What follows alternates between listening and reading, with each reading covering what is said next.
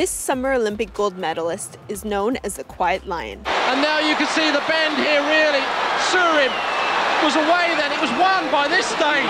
Hi, my name is Stephanie and welcome to WatchMojo.com, and today our host Veronica speaks with Bruny Surin about achieving your goals and turning your dreams into reality, even if they are Olympic.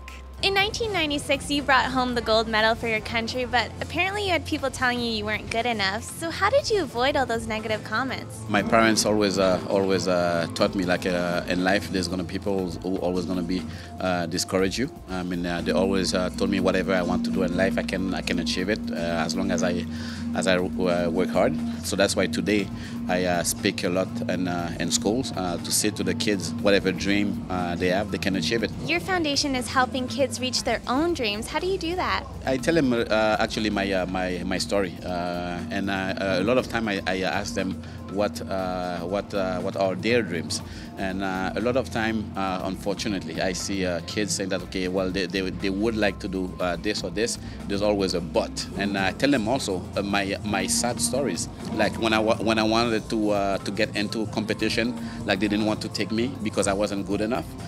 When I was competing for the national team, but I didn't perform well, like the reporter was saying to me that I'm a loser, I'm not a good athlete. There's so many stories like that, and I tell them, I said, do you see? Yeah, but I kept going. I didn't say, okay, well, yeah, I'm listening to this reporter, I'm not good. I said, no, as long as your heart wants to do it, you're passionate about what you want, I mean, you have to keep working hard. Now, people who achieve great things often listen to their inner strength. How can we all tap into our own? Before getting my medals, I trained like 15 years to achieve that. It's not overnight. Too many times we see people trying to do something, and the first time they have bad results, they quit. One trick that I tell them, I said, put your goal or dream somewhere that you're gonna sit. You can sit like every day. I mean, in my room, I had my performance. So every time I go to my room, I sit.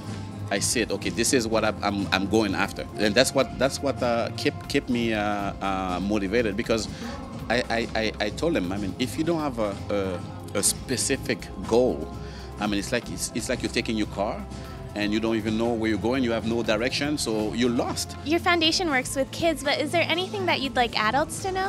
I mean, adults, it's the same thing, because nowadays I do conference like in school, like in sport association, like in companies, and I always do like a Q&A session, and I have a Q&A session like private, one-on-one, and you have no idea how many people come to me say that, okay, well, they wanted to do this or that, but, and they're like, oh yeah, you know, when I was young, I wanted to do that, but they have regrets. I said, that's why I said, especially to the kids, I said, don't do the same mistake. Do you have any final words of wisdom for us? The only person who can stop people to achieve their dream is themselves.